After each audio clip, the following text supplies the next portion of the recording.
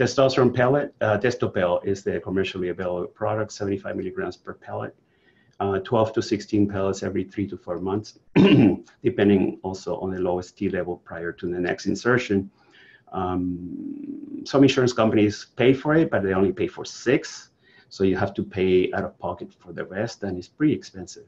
Compounded pellets are obviously, as I said before, a lot cheaper. They can make 100 to 200 milligrams per pellet, 4 to 6 pellets every 3 to 4 months. And I don't know what the total cost is, to be honest with you, but I know that it's at least a third to 20% of what Testopel is out of pocket. So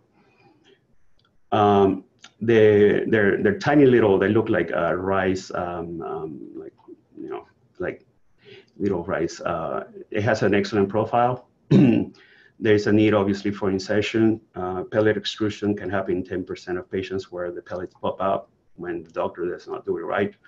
Infection and bruising can happen also due to bad insertion technique, and that's you have to make sure the doctor that is going to provide the pellets knows what he's doing or she's doing.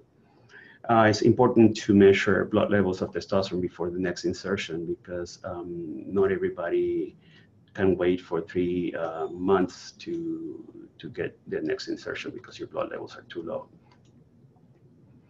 And not going to go through all the details on the insertion procedure, but basically it's right here by the upper glutes, and they actually insert the pellets with a trocar with forceps.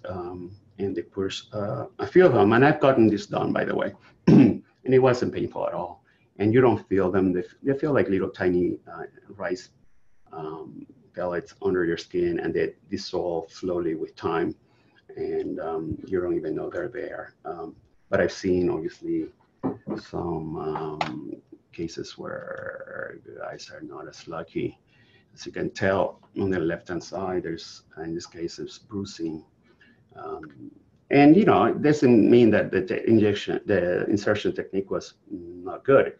This person could have been on blood thinners or aspirin, etc., etc. But it could also be insertion technique. Really. On the right-hand side, that's what it should look like if done properly.